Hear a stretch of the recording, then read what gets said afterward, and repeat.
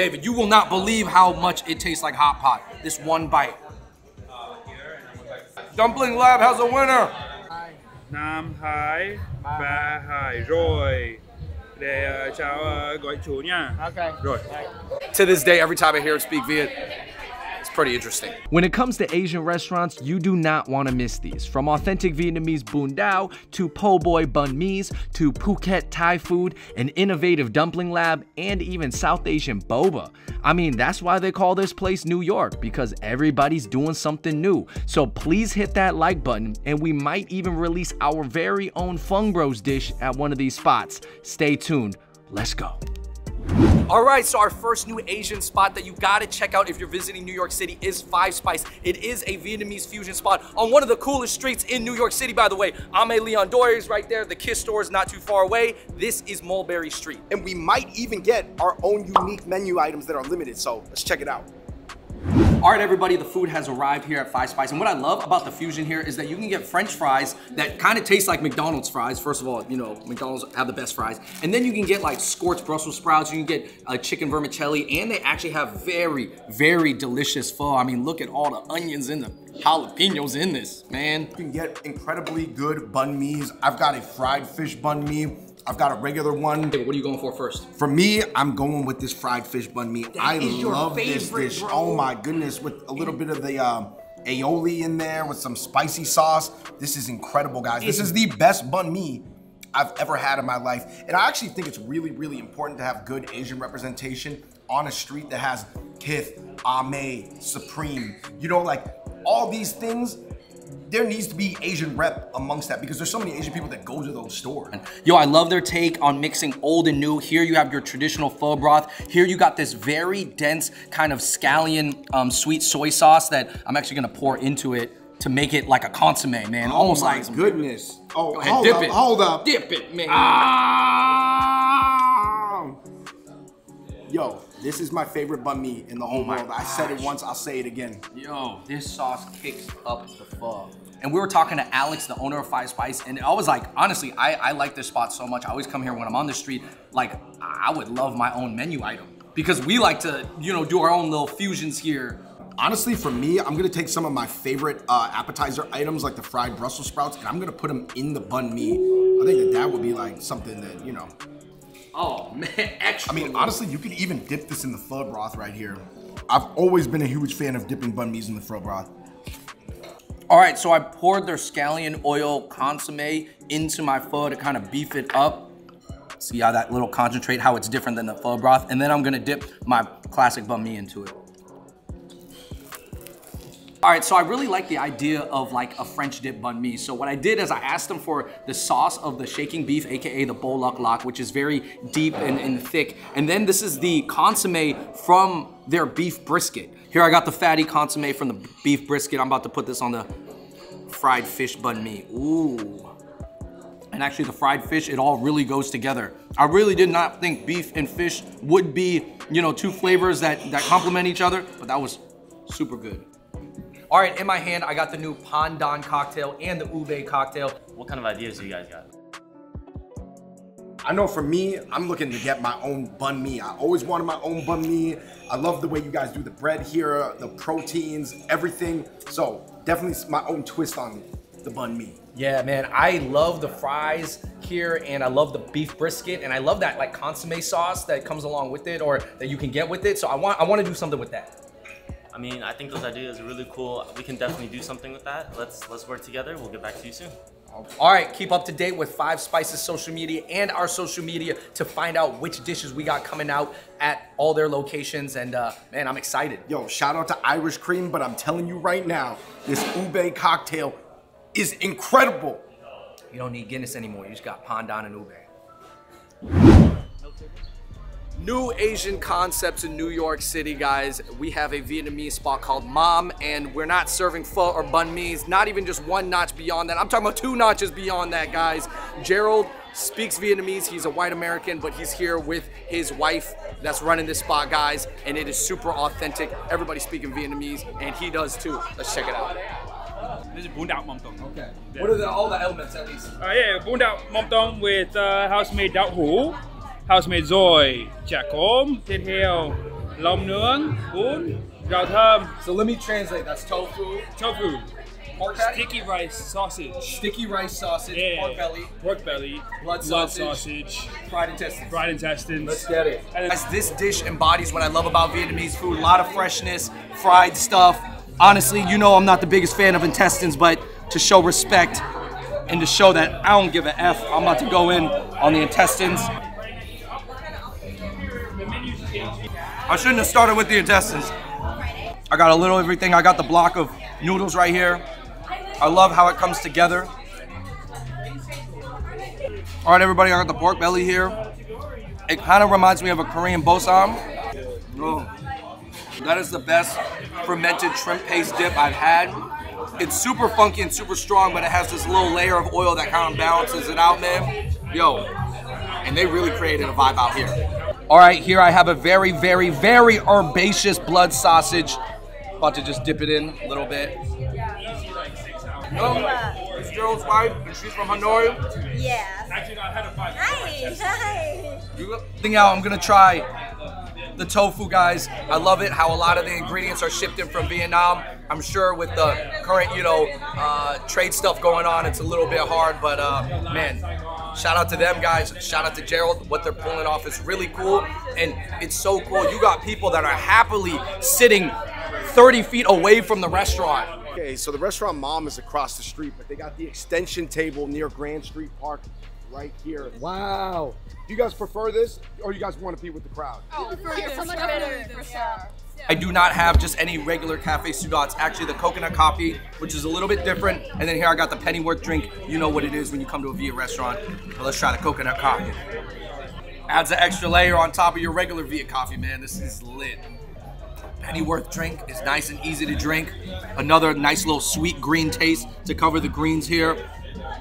Mom NYC, man. You can't come here and not feel the vibe. Of course, guys, we're here at Wan Wan. This is the first Phuket-based restaurant I've been to.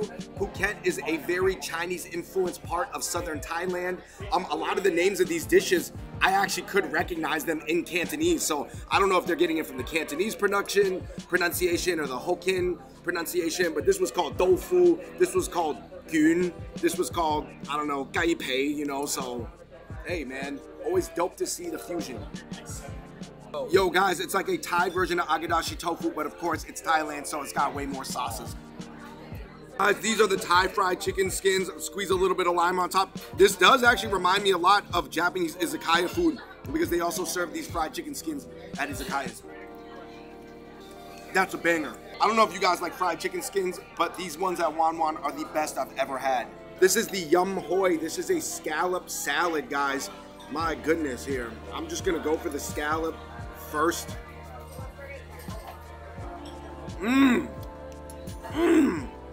Guys, that is giving me vibes of like a scallop larb salad. All right, here we got the beef noodle soup. This is not Thai boat noodles, and this is not exactly like pho, but it's definitely something in between. It's probably very, very Chinese influence. Let me try the broth real quick. Very sweet, lots of soy, very herbaceous. So it's definitely more like a sweeter, more soy-forward pho, essentially. But let me try this out, guys. I love trying other people's beef noodle soups. It's one of my favorite things. For those of you who don't know, Thailand has a very, very deep food culture, and the stuff that you would get at an average Thai restaurant is just the tip of the iceberg. This is like next level stuff because these are actually dishes they eat in Thailand. Maybe this one's a little bit more Chinese influence from the Hokkien side, but either way, guys, this is really unique and really delicious. I give this noodle soup, honestly, like a 4.5 out of 5. All right, guys, so this plate right here is something unique. The components might look a little bit familiar because you have the fried chicken here, you have the Thai sriracha, the less hot, more sweet version, and then you kind of got your pad see ew type noodles right here, and then you got what is probably the fusion and American side of it all, which is the fried kale. That's good.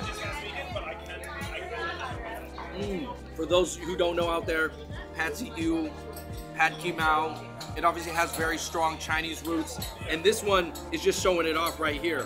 When you're talking about Phuket and how it's really like the food is heavily influenced by the Chinese immigrants that went there, guys, I can see it right here. This is lobster tom yum, only something you would find in the East Coast where they have a lot of lobsters, because they don't even have lobsters in Thailand. But they got tom yum noodles, man. I gotta try this out, man. Let me just go in. Man, everything here is so good.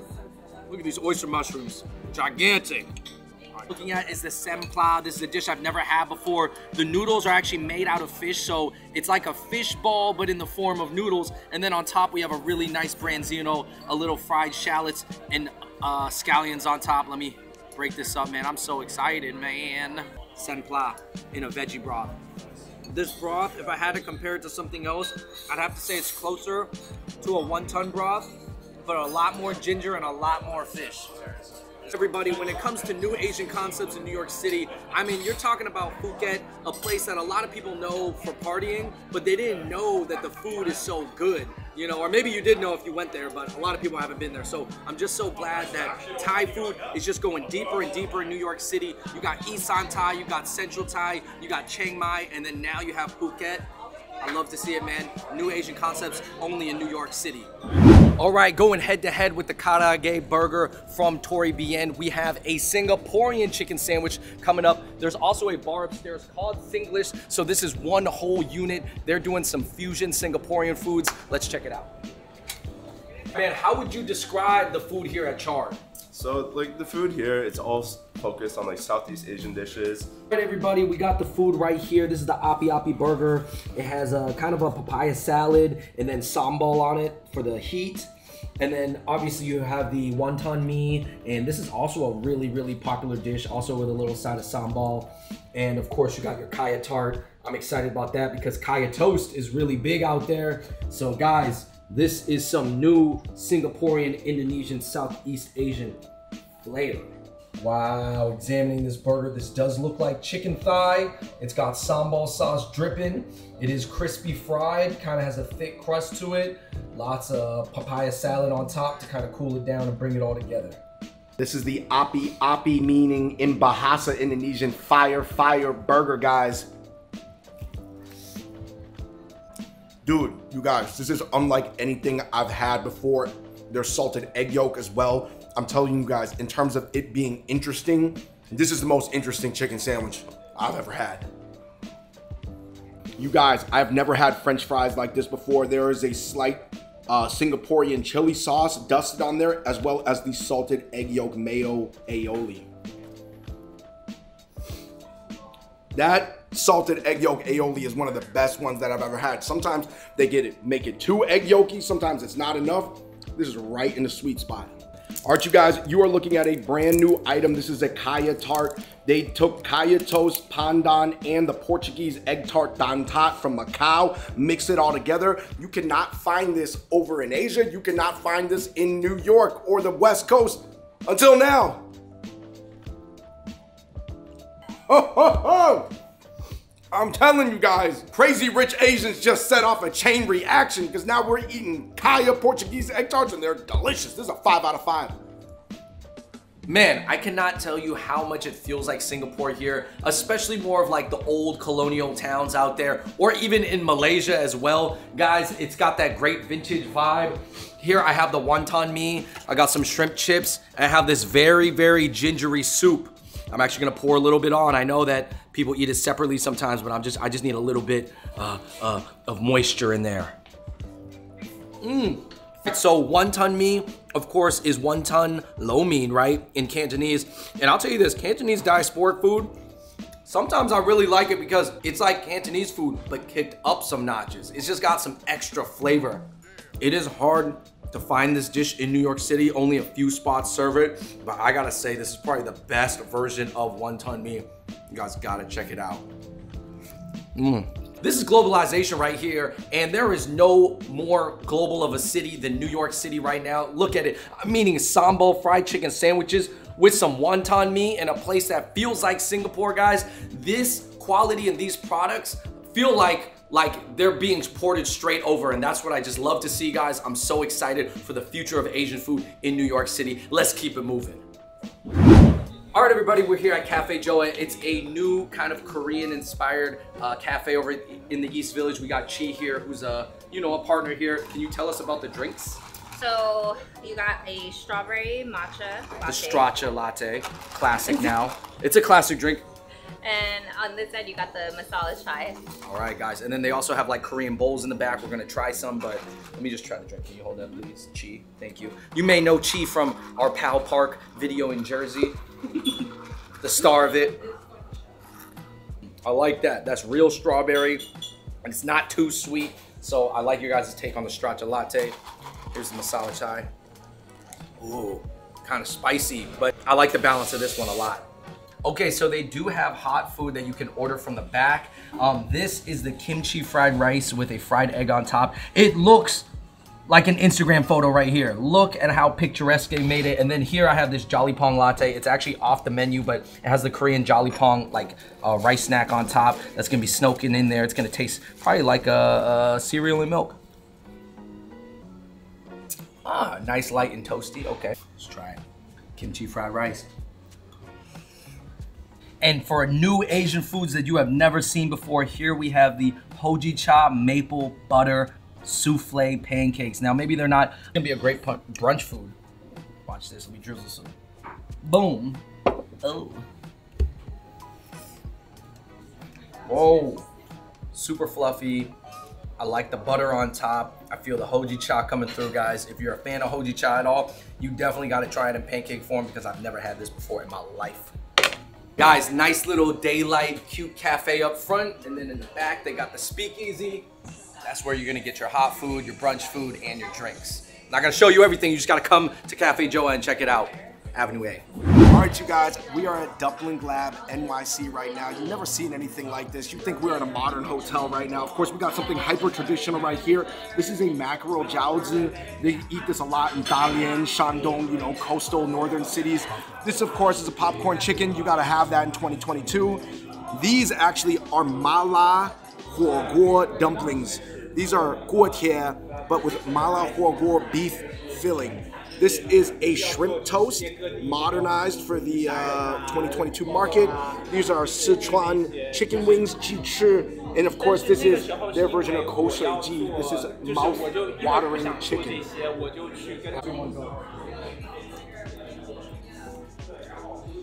Fish jiaozis or shui jiao, underrated. Cool. I want to say popcorn chicken as a dish is overrated, but I love it every time. Beef huoguo guotie. Guotie is the more pot stick or pan fried type. Oh! That's a must get. Sichuan to the max. This is Dumpling Lab's famous shrimp toast, guys. I never even had this shrimp toast dish until I got here. Has a little cream on top. It's like a little shrimp sandwich. That is so good. It's kind of like if you deep fried a hakao from dim sum and you put a little sweet cream on top. It's delicious. Mala chicken wings, plenty of mala on top. Let me break this up. You know how I do with chicken wings, I get down. Got that Sichuan kick.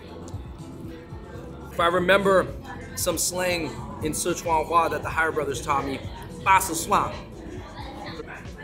guys, what I love about the dish kou shui ji is that everybody is doing it. Everybody is doing their own version, every region of China. It's such a popular dish. This one has a lot of cucumbers chopped up. It's almost like a spicy chicken salad. Let's check it out. Mala, but quite refreshing. Interesting. All right, I gotta try one of these mala beef dumplings. I've never had such a spicy dumpling before. You are witnessing a crab rangoon dumpling. They're mixing one thing that's very Americanized, one thing that's very traditional. Oh my goodness. There's cheese, there's real crab in there, especially if you know the way that they are making these dumplings. This is a very Yantai Shandong style, the small little ingot style. My goodness, this is the best crab rangoon I ever had in my life. Inventive, cool little cocktails here at Dumpling Lab. But over here, back to the dumplings, guys, because we are at Dumpling Lab. We have the black and gold uni dumplings. And then here we have the truffle dumplings. And here we have the spicy beef, but we have the swan rong, which is like a garlic oil mixture that we're gonna dip it in. Start with the uni. You've never seen an uni dumpling before. The taste of uni is coming out. That's crazy. Uni 水饺好吃, but is it worth it? With the gold, it might be. The quality here at Dumpling Lab is really good. Obviously, a lot of people try to do truffle dumplings, but let's see how they do it.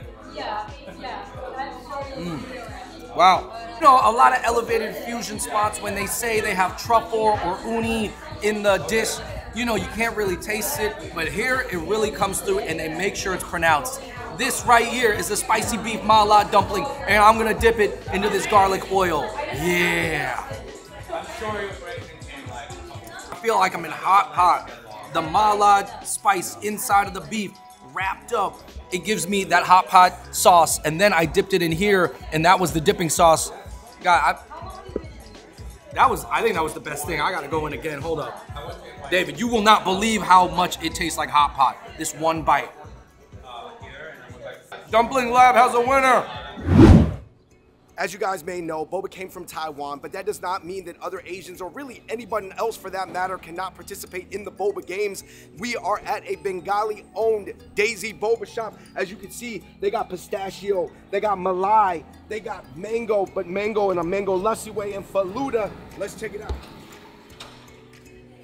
It's called Pilate Boba, and so we infuse South Asian ice cream into boba, and it's like a milkshake kind of. Okay, so we put the ice cream in.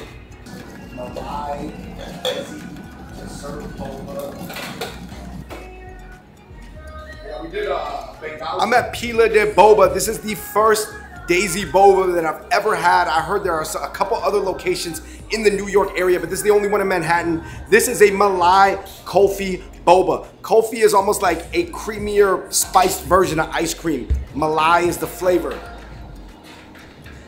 Hold on, hold on. It is one thing to be exposed to a brand new flavor that you've never had before. This is my first time having the Malai flavor. This is my first time having Kulfi, especially in a boba format that's a new fusion. It's delicious. It kind of tastes like nuts and pistachios. It's spiced. It's delicious. In my hand, I got a mango kulfi. It might taste kind of like a mango lassi. Let's see though. Whoa, kulfi is definitely an extra creamy ice cream. That's really good. I can see this getting more popular because the mango lassi is something that's universal. Everybody who's tried it really likes it. Now it's here in kind of a ice cream smoothie drink form with boba at the bottom. So it's mixing just a bunch of stuff that people love. I love that they're tying in their own culture in with this. I think boba is almost like a blank slate now. It's a format. It's a thing that you can add on to. So I think that's really cool, man. Shout out to New York City. So this is Faluda Kulfi. It has basil seeds and noodles. No one in New York does that except for us. Wait, what do you mean noodles? It's like a, it's not more of like, it's like a sweet noodles in it. Okay. You get what I'm trying to say? Man, let me try this, man. You said noodles. They got South Asian noodles and ice cream and smoothies mixed with boba. This is a rose flavor one, by the way. Really good, guys. Are those like crispy noodles? No, they're soft. Oh, soft. They're like soft, like noodles. You can taste it. Just add some cool texture to it, man. This is so invented. I'm so glad I had this. Man, I love what they're doing here because they kept a lot of the traditional flavor and a lot of the traditional elements, but they were able to make it sweet and creamy for everybody. I think anybody's gonna like these. Next up on our brand new Asian concepts video, Andrew, people are always designing products for the moneyed international student. Exactly, we are blocks away from NYU, and here we have a Shandong owner that is serving northern street snacks, noodles and bings for the students out here. And listen, guys, jam bings is getting crazy now. You can add anything into it. So. But Andrew, they got more traditional stuff here. This is the true northern, you know, chi fa. I'm trying some of this. Shout out to this guy. You know, he looks traditional, and then boom! Hey, little update on the top. He got Qing Dynasty up here, and then he got the Bull. He got the Bulls Dynasty. Low key, everybody knows someone who looks like this. Man, there's just something really natural about sitting on this bench. I don't know what it is though. I just can't put my finger on it.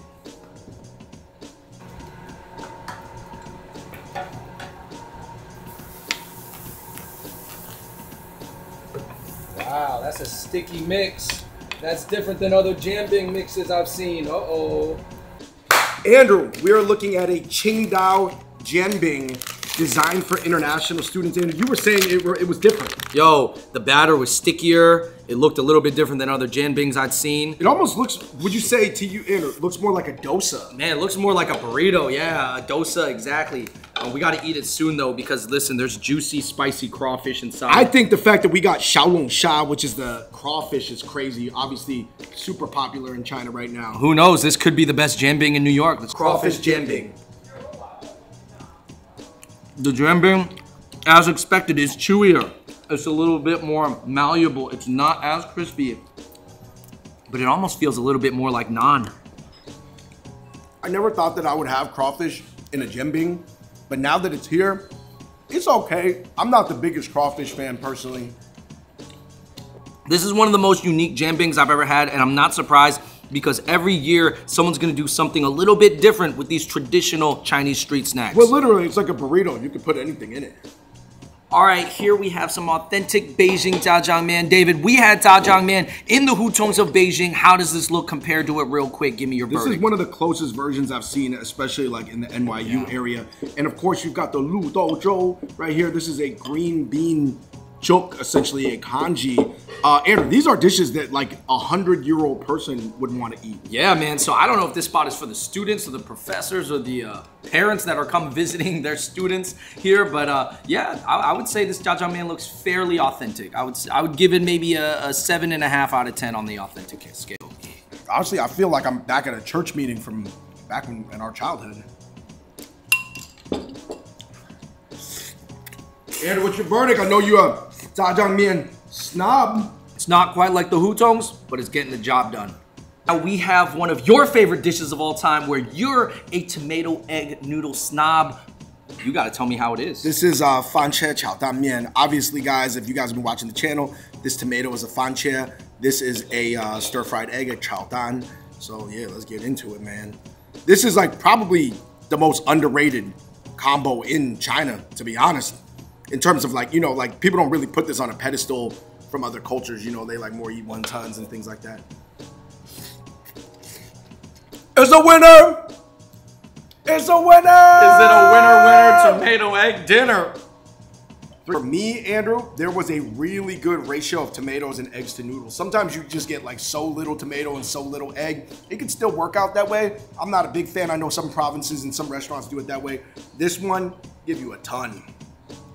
Fred, how's that taste? Kind of tastes like a breakfast noodle with eggs. It's pretty good.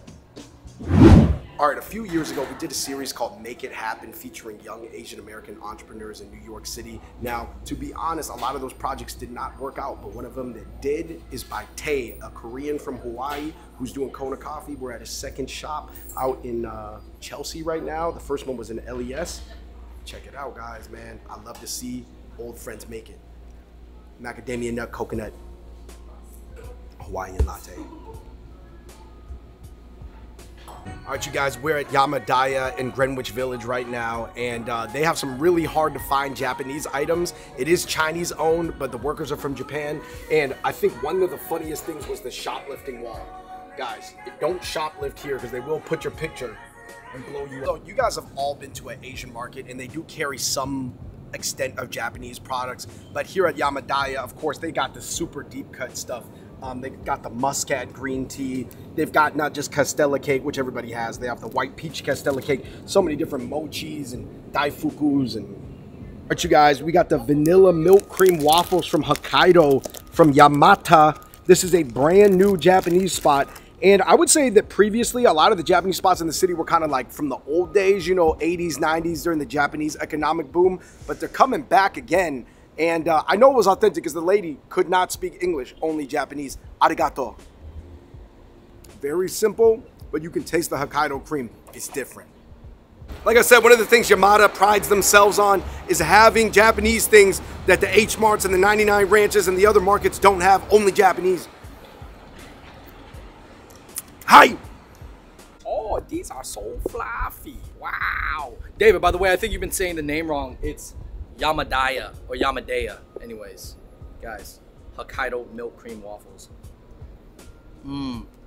I feel like Yamadaya has transported me to like Yokohama, like a little outside of Tokyo, because to be honest, one of the lady at the cashier, she really did not speak any English at all. We were asking a question, but I thought that was a very authentic experience at the same time. So guys, whether it's Chinese owned or whatever, this spot is super authentic and they got people straight from Japan. Oh, Hokkaido waffle!